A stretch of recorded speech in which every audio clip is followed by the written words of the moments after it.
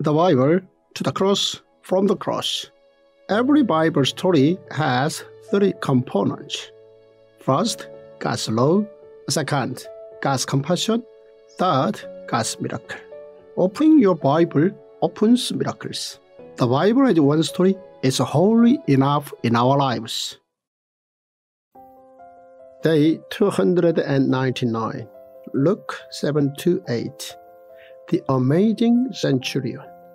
Since the mind of the poor, tax collectors, and sinners who approached Jesus was like good soil, they heard the word of Jesus and kept bearing fruits. First point. Luke recorded the faith of two centurions in both Luke's Gospel and Acts.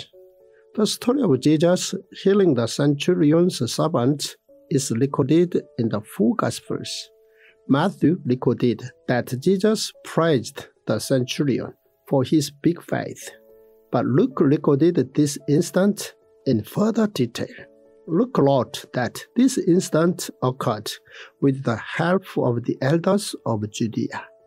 Although this centurion worked for the Roman Empire, he was generous towards the Jews, and moreover built them a synagogue.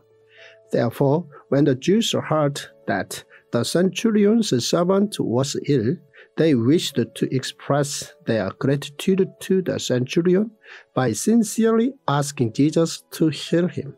As such, Luke studied into the historical background of this story and recorded this incident thoroughly. We do not know the name of this centurion, but Jesus said that he had the biggest faith. He would have been like Cornelius, who appears in Acts. Luke recorded both the book of Luke and Acts, and they were both written for Theophilus. Luke would have wished for Theophilus, along with the two centurions, to witness the gospel throughout the Roman Empire as well as to the foreign nations. Second point, Jesus had pity on the widow who lost her son and so raised him from the dead. The story of Jesus saving the widow's son is only recorded in Luke's Gospel. The reason Jesus saved him was because he pitied the widow. After saving her son, Jesus then saved a man's daughter. Jesus also saved Lazarus from death. Luke recorded that Jesus saved the widow's son, as well as the instance of the disciples of John the Baptist, confirming that Jesus was the Messiah. Luke also recorded how Jesus praised John the Baptist to his disciples. Third point, Jesus used a parable to change the mind of Simon the Pharisee. One day, Jesus was invited to a Pharisee's house for a meal. Here, a woman poured a luxurious perfume over Jesus' head.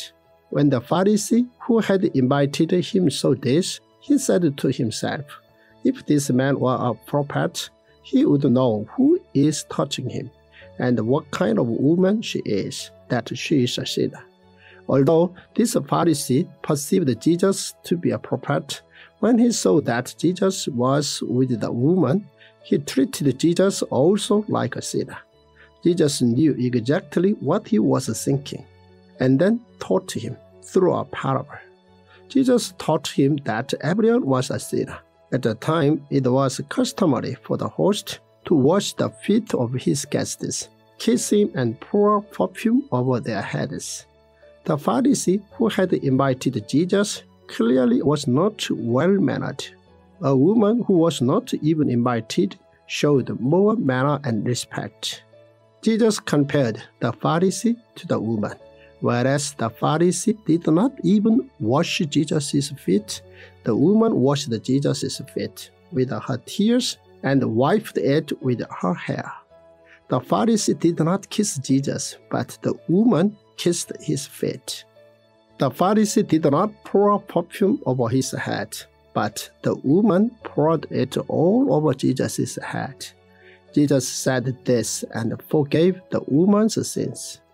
Fourth point, Luke recorded that those who followed Jesus did so after selling their property in order for service.